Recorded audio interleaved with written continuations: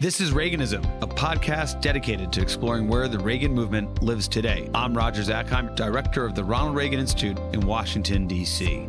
On this episode of Reaganism, Reagan Institute Policy Director Rachel Hoff sits down with Nilofar Ayoubi, who is an Afghan activist, journalist, and entrepreneur who escaped Afghanistan shortly after the Taliban takeover in August 2021.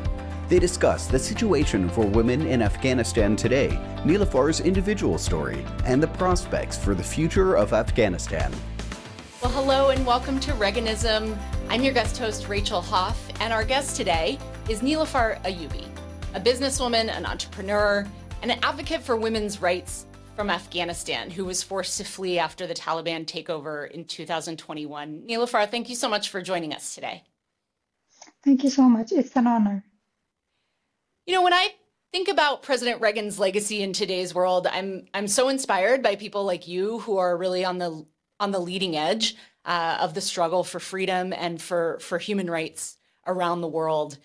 And I thought we'd start our conversation, Nilofar, just by defining a key term for our audience. So you speak and have been so involved in the fight for women's rights in Afghanistan. And I thought it might be useful for our audience just to tell us what you mean by that. Of course, the term women's rights has such a particular meaning in every context in which it's used, and we use that term in America and in Europe, where you are now, in the West. But in unfree societies, it tends to mean something quite different than the context of the free world. So when you speak about women's rights in the context of Afghanistan, what do you mean? Well, it's pretty simple. When you go to Afghanistan, what we mean by women's rights is to be simply, exist, to be seen as human beings, not just mere objects or vessels of production, and then objects to be kept in a corner of a home or just servants. We just want to be treated as we are born, like as a woman. I am born as a woman and I would like to live as a woman. But at the same time, I was born as a human, which in my country, in the male patriarchal societies, they tend to forget that as a woman, I am much more capable and powerful than they can think. I am the woman who is the creator. I am the woman who bore these children for the 9 months in my stomach, and even the men are born from me. But instead, they just see me as, a mere object, a tool of, just throwing here and there like a toy you give into a children's hand. I do not have a right to my name. I do not have a right to my child's. My name is nowhere to be seen in my child's birth certificate. I am born nameless, I am raised nameless, and I die nameless. There is no name in my tombstone. So that's what human rights means for us.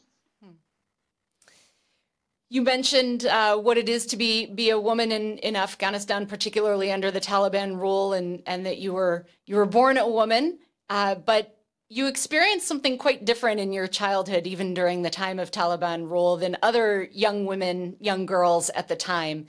Tell us a little bit about the way that you grew up.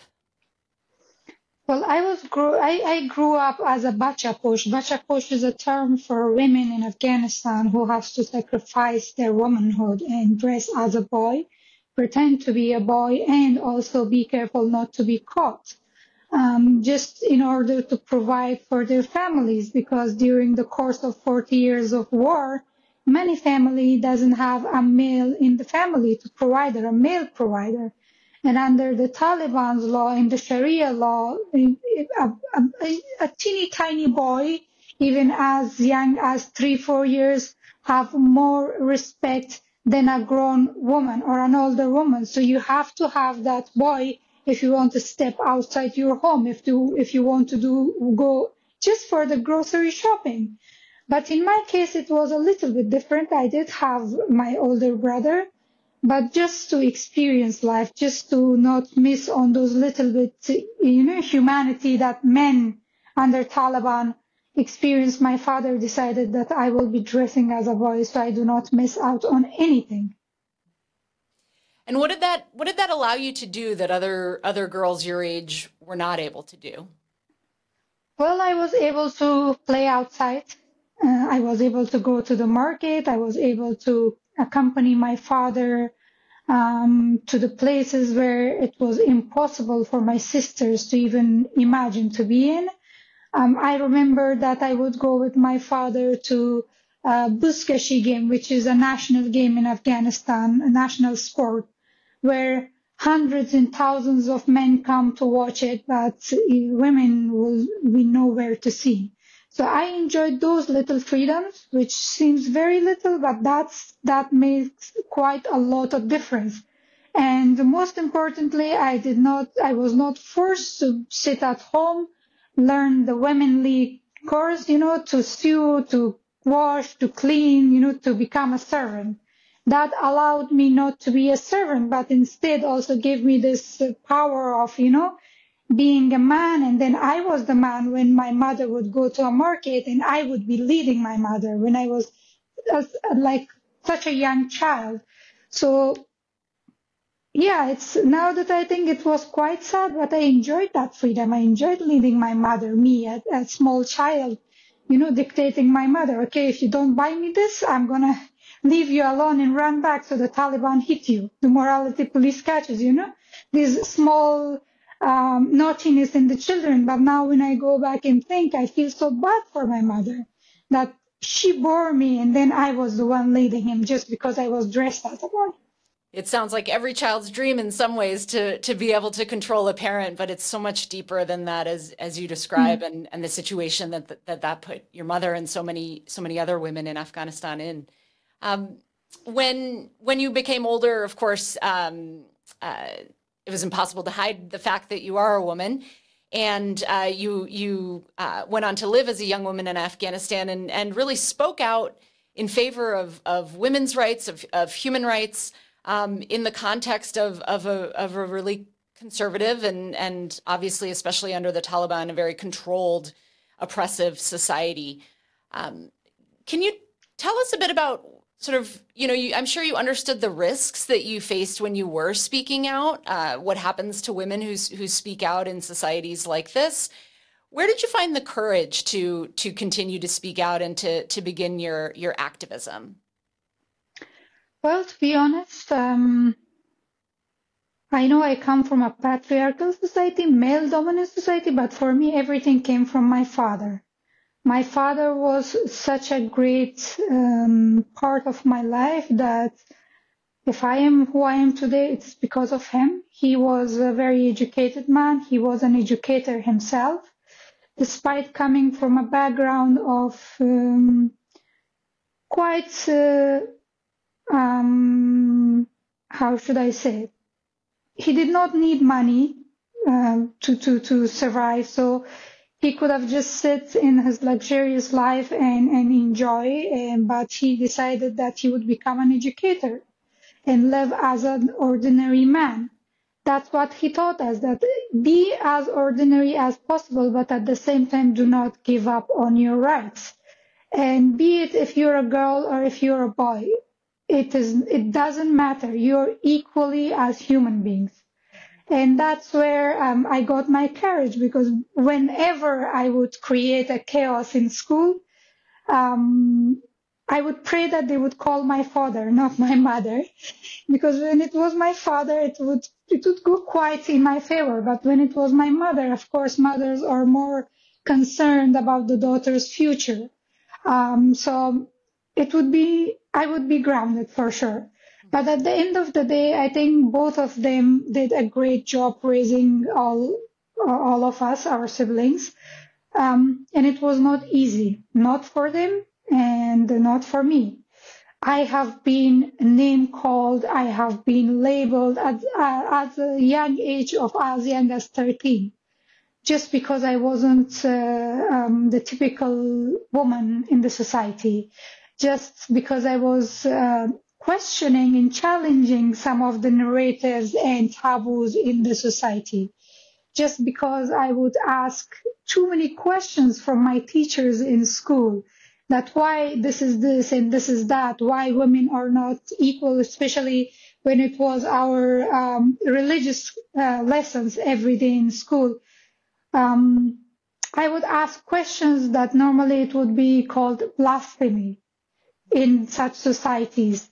But because my father was a well-known educator, so they would not put me into this, field court, but they will warn my father from time to time that your daughter is going to get all your family killed. So it was not easy, but I'm happy that my father stood firm and strong behind me. How old were you when the Taliban was overthrown after U.S. and Allied intervention in Afghanistan? Well, I was quite young. I think as I said, I'm born in 1996, just when Taliban took over. So I think I was 5 years old when they were overthrown. But Taliban was overthrown in 2000. The society, however, the Taliban mentality, it took years for us to change that. And we were not even halfway there when everything was snatched from us, unfortunately. Not even halfway there, but those 20 years before 2021 must have been so different for you, for your family, for your mother, for your father and your friends. What was that time like, relatively speaking? More freedom, more opportunity? How even if things changed slowly, what started to change? Well, to be honest, it was like when for the first time, these black and white TVs turned into color. It was exactly the same situation for us. Life, even the air we smelled, brought more hope for us, more, good news. There was hope that, okay, first good news was school. That I could go to school. Girls were allowed to go to school. There were nobody to stop girls from walking on the street. Of course, we would be covered, but at least our faces were showing. And year by year, this, the spring was getting closer and closer and closer, and so much opportunity, so much potential, so many young girls' life changed for better, so many women's life changed for better, so many, I think hundreds of women got graduated from schools, thousands graduated from universities, so many jobs for women, and we were growing quite fast. I don't know if we had this feeling that we have a very short time, so we got to try everything, but everybody was in a rush. So fast forward to 2021, I would say 60% of the market, at least in Kabul, was taken over by women in the business. Women were in the media, women in business, women in the health services, women in the security forces, women in the government. So also we had relatively overcome the situation that women were slowly taking the lead. I know that it was tough for the men, but men, we were in a situation that in social media, no man would dare to say anything misogynistic, anything, against women, and everybody would try to be well behaved, respect women's rights. But as I said, it didn't last long. When the government of Afghanistan collapsed in 2021, the eyes of America, the eyes of the world were on the situation unfolding, particularly in Kabul, particularly at the airport.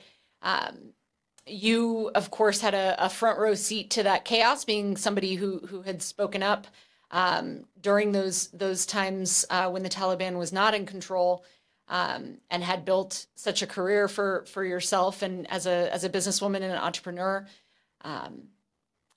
What were those days like for you in 2021 as the government started to fall?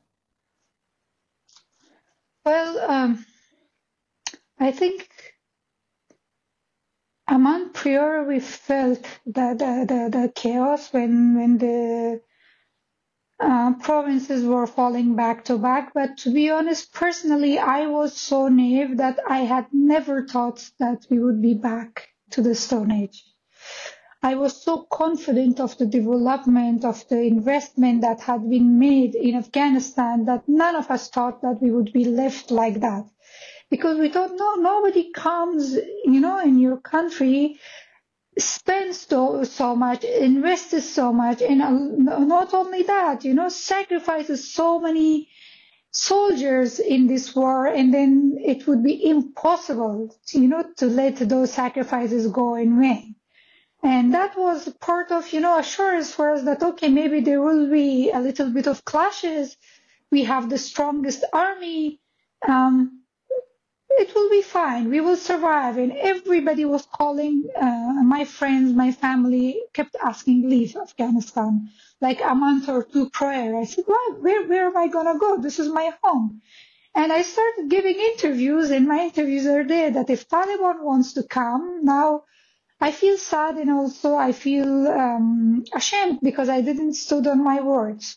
That if they want to come, they have to accept me as who I am, and I will continue working. And at that time, I really did not think that, okay, I chose this path, but my children has nothing to do with this situation.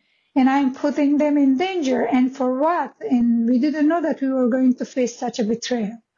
But unfortunately, it happened. Even the morning of August 15, we were continuing the normal life. We went, my staff was at work. I went to ID office. We had our breakfast. Girls were in school. When I left home and saw that little girls in uniform coming out of school, like it was a normal day. And when it happened, it's like I'm still in shock. It's been 2 years and few months. I still think that everything was just a nightmare. And I don't know how I got the strength. I don't know how I gathered myself to survive that very moment and what happened after and what's been happening so far. It's catastrophic for me. Well, the images, are stuck with us who were only watching on TV, and I can only imagine how much more traumatic it was for you and so many others who were living it as your day to day during that time. And you were able to flee Afghanistan. So many did. Others were not able to. Can you talk a little bit about what that was like for you? How you were able to leave and maybe even some of those moments from the days that I'm sure that future wasn't exactly clear once even you had the idea that you did need to leave.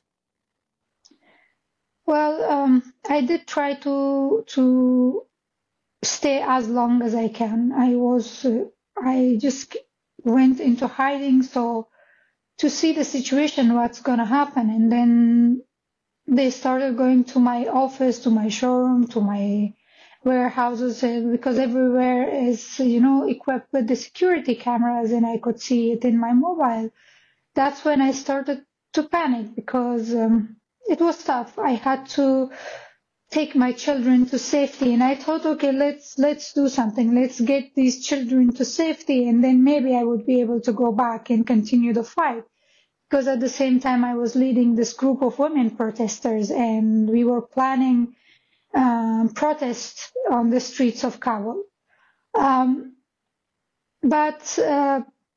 by then, I wasn't into any evacuation list because I had never affiliation with any international NGOs, foreign entity. I was a self-made entrepreneur and a journalist. But during my interviews, one of the journalists from Poland said, are you into any list? I said no. And I refused to go to airport just without any confirmation because I have 3 kids and they were little. The youngest was 11 months old. So it was impossible to just go there, and then anything could have happened. This journalist put me into the list and said, I received the message around 1 in the morning and said, just 2 backpacks, your children, and at the airport. Be at the Abbey Gate. It's not easy. You work 20 plus years for a life, which you build from bricks, and then they ask you to fold it in just 2 backpacks and your children leave. And at that time, and it's whenever I talk about it, I get emotional, is that I didn't know what to do. I didn't know. I was like, I wanted to get to safety because of my children as soon as possible, but at the same time in my heart I said, I wish I don't make it. Because at the end I would be able to tell my children I tried, but I couldn't. So I stayed back in the country if anything happens. It was a long 3 days of hassle to reach. I always watched these apocalyptic movies from Hollywood. I thought, no, there's no such thing. Even if the world is going to end, human beings are not so cruel to one another. They do not clamp each other, They do not just step on each other to reach to a safety. But when I reached to the airport, I saw that with my own eyes. I saw women being, run over, and women dying because women, of course, it's not only running away. You have to cover yourself with these black things and face cover, and it's August. It's 40-degree heat, and then once you're stuck in the middle of these humans of, I think, 100,000 plus people were there. Then there's no back, no forward. If you get suffocated, you die. And I saw people dying. My poor children, they were feeling, one after other, they would feel unconscious, and then we had to pour water on them and then wake them up. It's such a vivid memory that I have there that, to be honest, my coping mechanism is that I try to forget bad things. But this one I can't. This is impossible. And if that wasn't bad enough, we were recognized by Taliban. And one of them just pulled my husband and put a gun on his head. That they wanted to kill him, shoot him down, because he was head of one of the biggest media groups, private media sectors in Afghanistan, Mubi Group, for a long time. So he was also on the hit list. He was also very much wanted. And then I started begging and crying. Please, we are living our house, our life, earned money, everything for you, our country for you. Just let us go. I have 3 children. Please don't do this. And then my kids screaming, my son and daughter, that please don't kill my mother, don't kill my father. And then they hit me very hard with the back of this gun, AK-47, I think. They broke my nose, and they started shooting like 1 inch above our heads. And I remember my kids screaming, and I thought I'm dead. For a moment, I blanked out. I didn't know what happened. And then apparently some other Talib guy pulled this one and said, and Pashto said, let's go. Let's go. This is not the time. Just let them die. Let them go. And when I opened my eyes, I was looking if my children are hurt, if my husband is hurt, if I'm hurt. And luckily we weren't hurt. But my children, I think for months they would scream in their sleep. They would be sleeping and suddenly start screaming and running around the house. That's the trauma that it left. It took my children therapy, a lot of months of therapy for them to forget that thing. But for me, because I couldn't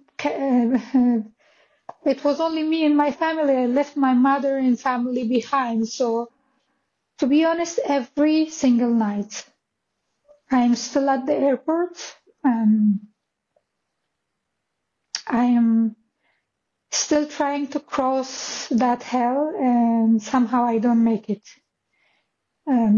Because deep down, after I left, my family has been tortured immensely. And this is the first time I'm talking on media about it, because I had to keep on a brave face. My mother was tortured so much that her collarbone was broken. My elder brother was tortured and dragged. My younger brother, I can only share this much, that it's my family is suffering back in Afghanistan, but it is what it is. I cannot. My father taught me that never to stay silent in the face of injustice. So here I am. Well, as much trauma as you had to endure to leave, hearing about the trauma of those who stayed is so impactful and poignant as well. What's life like in Afghanistan today for those who didn't leave or couldn't leave? For the women, I don't think there's any life left. It's horrible, If you haven't experienced this freedom before, it's easier for you to survive. But once you have seen it, you have tasted it, and then being pushed back inside homes, it's like each one of these women feel that they're in solitary confinement, that nobody is there to listen to them. They're they feel so much lonely that, they're trying to convince themselves that, yeah, this is life as a woman that I have to accept. But at the same time, there are many, many women who are committing suicide. With the lack of independent media on the ground and not proper reporting, many things goes by unreported and unnoticed. Life is, I don't know how to explain, but it's like when you put it's like putting a human being alive inside a casket and letting them suffocate and die slowly. It's like being in this casket that you cannot break free. You're scratching, you're screaming, you're, panicking, and there's no one, absolutely no one who cares or who can help you. This is how women feel. And with the women that I am in contact, I have my young cousins who are deprived of education now in Afghanistan. Some of them have been chased by Taliban for a forced marriage. So they had to flee from one city to another city. And this is how women have to, families have to hide their young girls. So any Talib commander doesn't find out that there is a young, beautiful girl, because they will snatch it from them. And not just in a respectful manner, just third, fourth, five, six, seven wife. Just like tools, just like, the eras of the, 700 BCs, where kings would have these harem of women just to play with them. This is how life has turned for them. Hearing the story of what life is like in Afghanistan today, the pain and suffering and oppression that so many are living under, especially during a time when, the eyes of the international community, the eyes of the world are drawn elsewhere largely, right? So much focus on the suffering in Ukraine and in the Middle East. And it seems like Afghanistan isn't in the headlines like it was immediately after the withdrawal and the fall of the government. And what would you say to leaders in countries in the world about what more they could be doing to help the people that you've described who are there living under those conditions? Well, I would just like to say that by closing your eyes and shutting your ears, this situation isn't going to be resolved, and it's resolved, and it's not going to go away. What I'm going to say that here we talked more about the women's rights aspect, but when you go look at this in a larger scale in the international security level, this is like a cancer, and this is like a coronavirus, which is spreading quite fast and very, it's taking over. And if not for the sake of these women, but for the sake of your own country's safety, just open your eyes, open your ears, and take action now before it's too late. So much of what other countries are trying to do, whether it's trying to pressure the Taliban to change its behavior, to respect human rights, but so much of the focus is also on alleviating the suffering of the people, the regular people in Afghanistan. And those two things are hard to do together, and they're sometimes in tension with the Taliban currently as the government. How should we think about balancing those two things? How to help the people of Afghanistan, but at the same time encourage the Taliban to change? Or how should we think about that? Well, I know it's a little bit too late to have leverage on Taliban by the international community, because when they could have the leverage, and when we were shouting and screaming that please listen to us and don't do this, they did not listen to us. It's like, how are you going to have leverage on a group to whom you're sending 40 million a week in cash? And how are you going to make them listen to you when after each of your conferences, which is held, to resolve this issue, they issue 5 more degrees on restricting the women, on depriving the women of their right, and then yet again you go back to them and sit with them and send them money.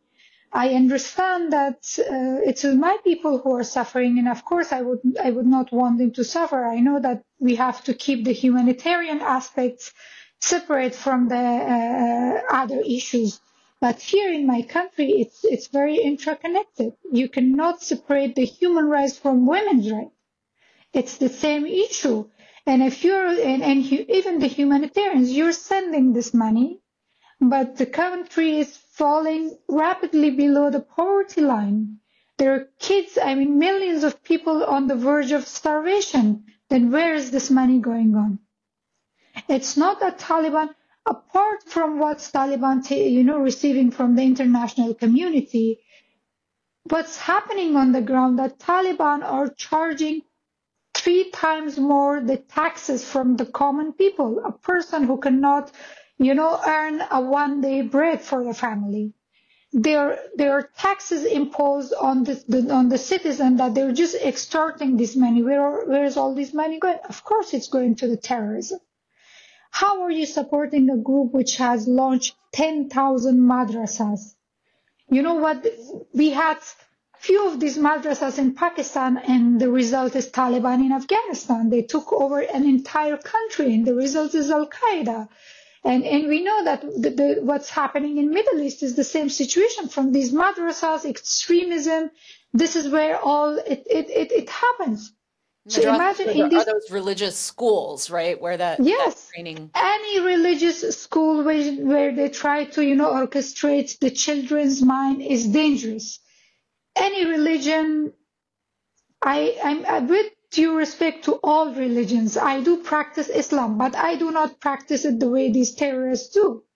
I want to believe that my religion is the religion of the peace, but these goons wants to say that our religion is to kill, our religion is to wage war, our religion is to kill anybody who does not believe what we believe.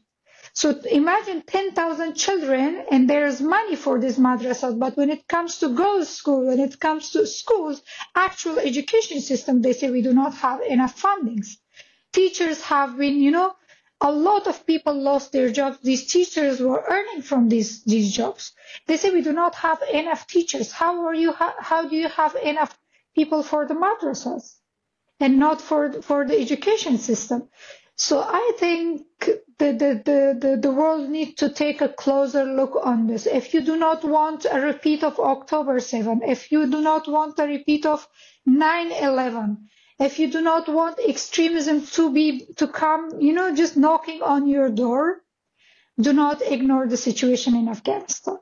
It is not only a women's right catastrophe, it is a human right catastrophe. It is you just gave a country of 40 million population for this extremists, for these terrorists to grow. It has become, Afghanistan has gained the title of Bora Bora for the terrorists now.